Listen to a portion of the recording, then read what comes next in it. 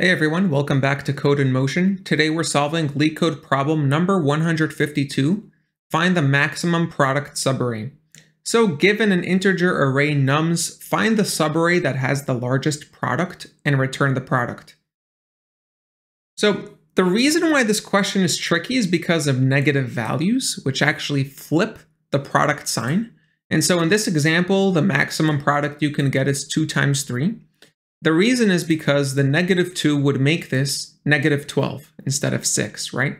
But you could imagine if this was a -4, then the maximum product would actually be multiplying all the elements in the array, because having two negative numbers flips the sign.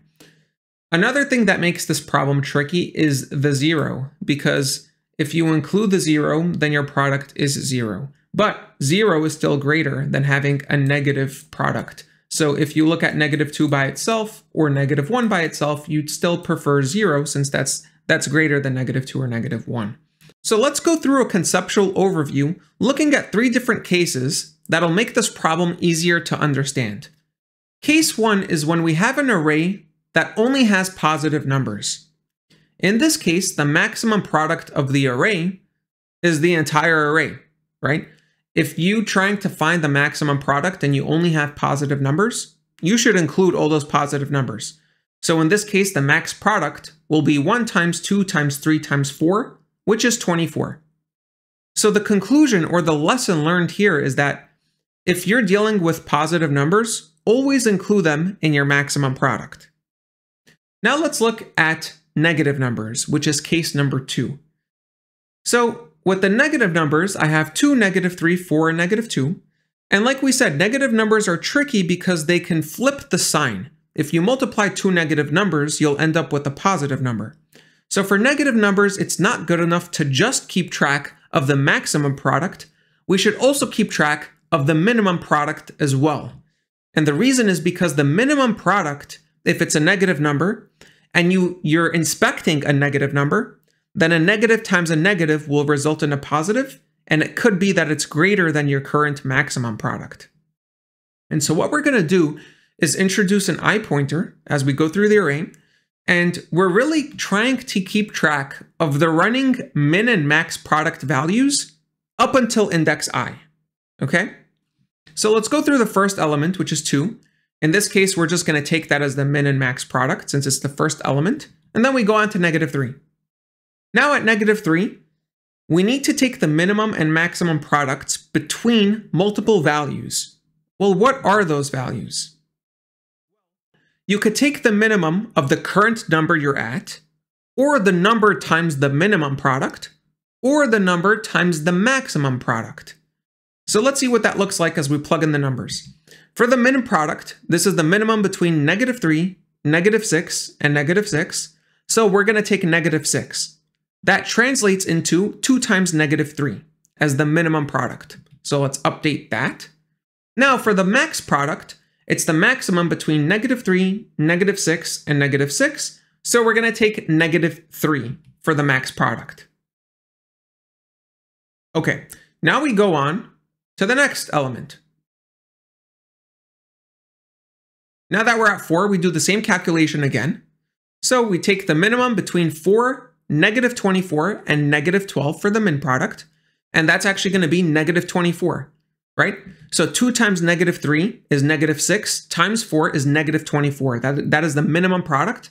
And for the maximum product, we're going to take 4, the number itself, right? So we're going to ignore 2 times -3, which is -6, because 4 is greater than -6. Now we go on to the next element, which is -2, and we run the same exact process. So for the min product, we're looking at the minimum between -2, 48, and -8, which of course is going to be -8. So we update that. And then look what happens to the max product. We're currently at 4, but we're going to take the maximum between -2, 48, and -8. And it's because the min product was -24, and we're looking at -2. So -2 times -24 is positive 48, and the max product becomes 48. That's why it's very important to keep track of both the min product and the max product. So the conclusion over here is that negative numbers can flip the min and max product values, so we keep track of both. Now for case number 3, this is where we look at the 0. And for zeros, it's really important that we somehow reset our algorithm, and we'll see how that works now. So we're going to look at the first index, which is -2, and we'll take that for the min and max products. Now we scan 0. And so we're going to run the same exact calculations we did before. So 0 actually will make the product of the number times min product and number times max product into 0. So we take minimum and maximum of 0, 0, 0, which is just 0. And this is how we're going to deal with the 0 case.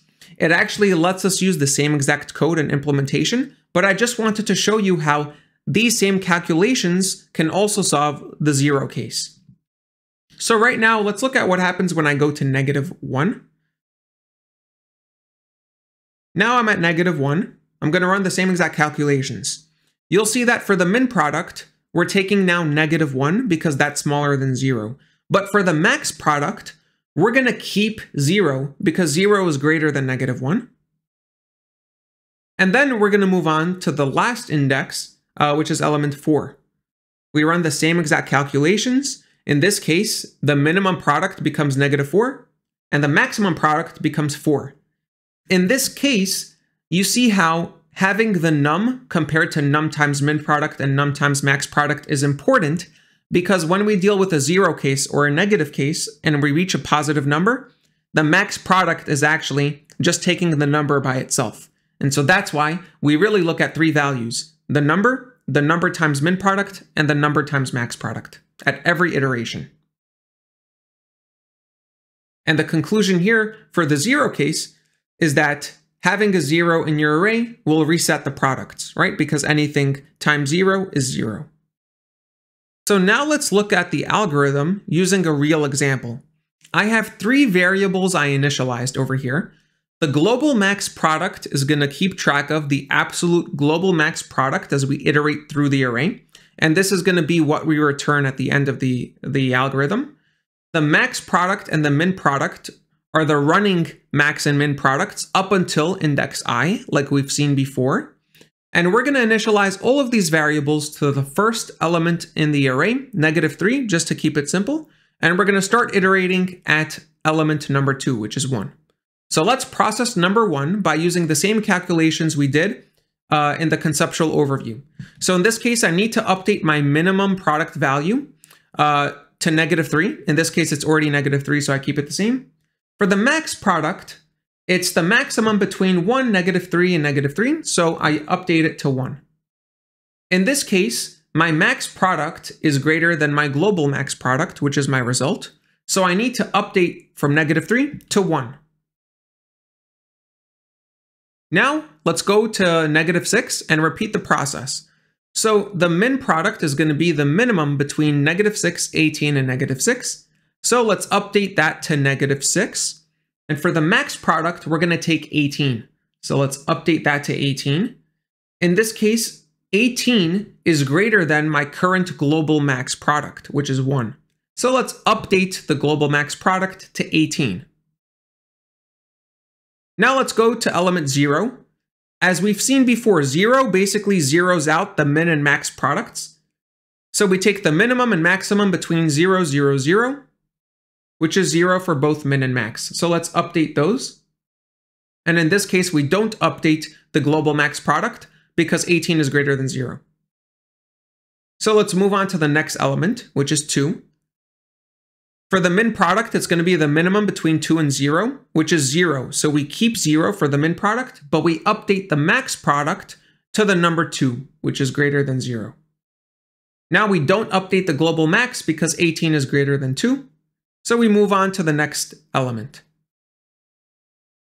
We take the minimum between 5, 0, and 10, which is 0, so min product stays the same, and the max product becomes 10. So let's update that. And the global max product remains 18.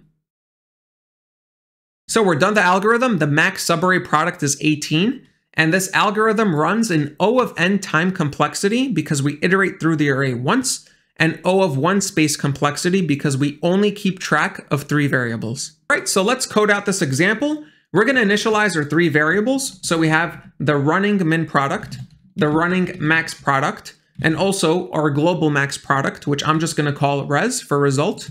And let's initialize this to the first element in the list. Now for every number in nums, but remember we start at the second element, so we're going to use 1 colon over here to ignore the first element. We need to take the min and max values between 3 candidates, right? So the candidates that we have are, you could take num by itself, num times the min product, and num times the max product. And for your min product, you take the minimum of these candidates. And for the max product, you take the maximum of these candidates.